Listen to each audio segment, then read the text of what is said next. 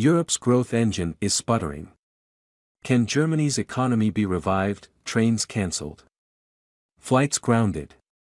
Highways blocked by angry farmers. The world's fourth-largest economy has got off to a bumpy start this year.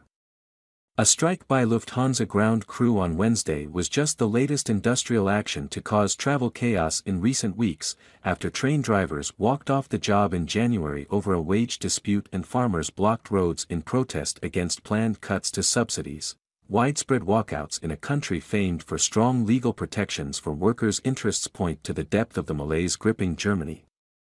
Europe's biggest economy shrank last year for the first time since the onset of the COVID-19 pandemic.